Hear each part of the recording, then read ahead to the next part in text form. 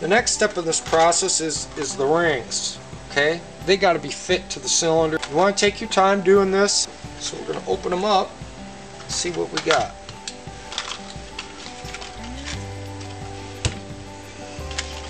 There's the rings. It's a 4-stroke engine, so there's basically 5 pieces here. The thin ones with the corrugated is the oil wiper ring. We'll check those last. Then there's a chrome ring, which is the top compression ring, and then there's like a cast iron ring, which is the second wiper ring. And the direction they go in is the tops are marked. That always goes up. Same with this one. You can see it's stamped in there. So the first one I want to check is the compression ring. I want this gap to be at the front. So I'm going to push this in.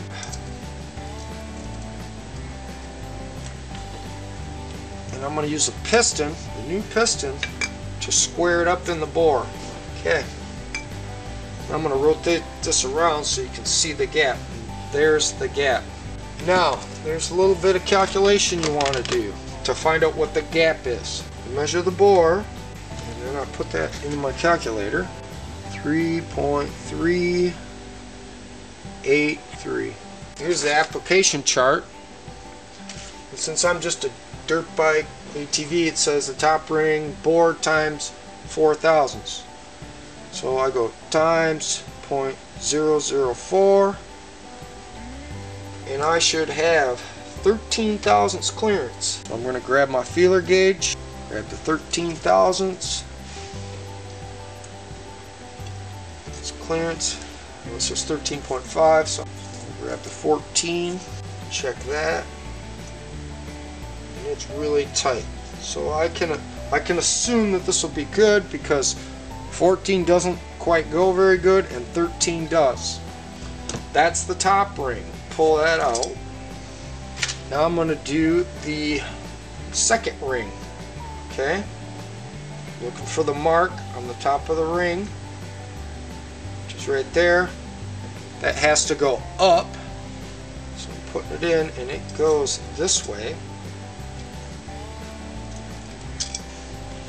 Again, I'm going to use my piston to push it in the bore and square it up.